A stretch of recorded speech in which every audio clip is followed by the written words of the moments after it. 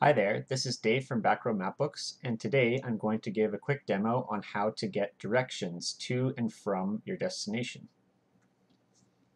So to start off, I'm going to check out this trailhead that I've created up near Mount Seymour. There's a lot of interesting hikes up there. So if I click on this point, you'll see it brings up the information on the left-hand side, and you can click these two directions buttons. So I would like to get directions to here.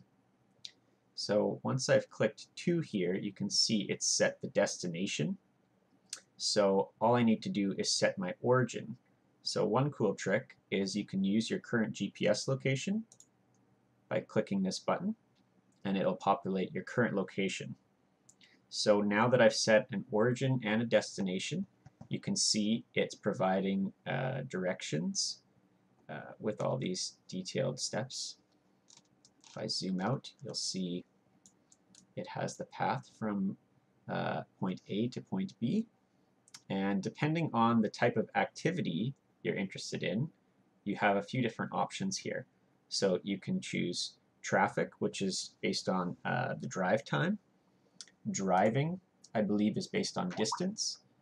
Walking, we'll use the walking trails network, as well as cycling.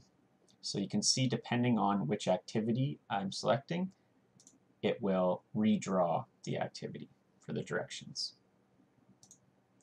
So another thing I'd like to show you is if you are interested in getting directions to or from a certain location that you just see on the map, you can right-click on that and it brings up these two direction buttons again. So again, I'll click to here, and I'm going to use this your location once again.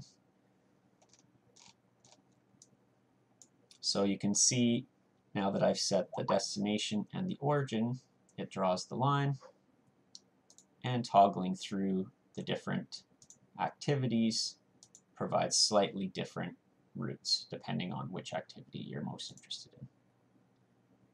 Okay, so if you'd like to get directions to anywhere on the map, you can either use the to and from directions, or you can use the right-click trick that I showed you.